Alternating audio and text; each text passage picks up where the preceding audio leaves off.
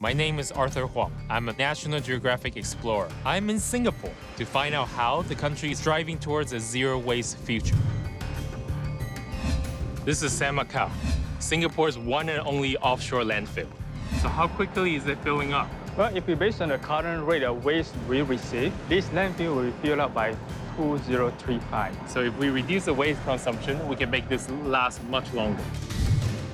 Wow, this is a lot of trash. This actually comes from the blue bin, the blue recycle bin. We receive about 50 tons per day. Food waste is normally what's contaminating the recyclables. Do you see this? They did not dump out the drinks inside. The next step is to take this recycled waste and turn that into new generation of products. No, so this is all about giving new life to the waste that we throw away. If we recycle right, a zero waste future is possible today.